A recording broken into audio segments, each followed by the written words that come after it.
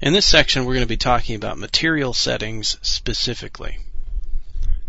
I'll open up my object properties again. This time we'll work in perspective. I'll choose maximize, so we've got the whole viewport. Create a sphere. So here we have it. Now with this we want to be on the material settings page, because again the object property settings, even if I select a color, only affects the shaded preview. I can choose by layer, basic, or plugin. I'll choose basic.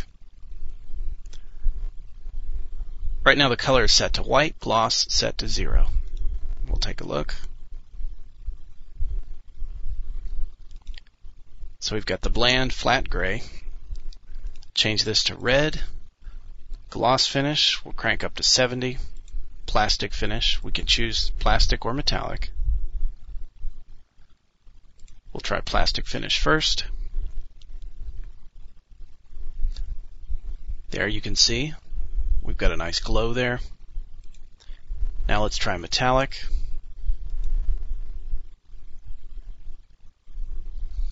As you can see, we've got a faint metallic halo here. There's a transparency slider as well.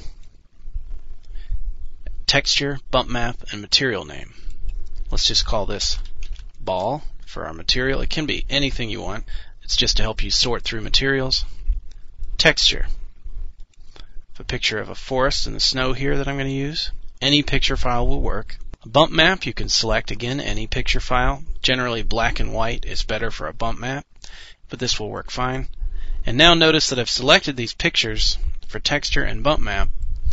My gloss finish, transparency, and color settings are going to be overwritten.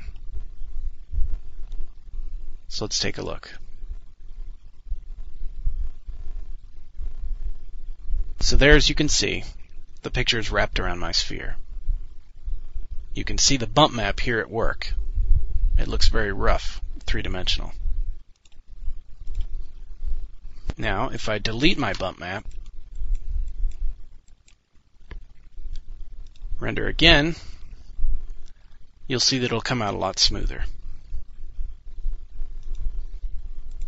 Okay. Now if I delete my texture map as well, I can then crank up my transparency, and as you can see, we can sort of see through it. The red color and the metallic gloss is also applied.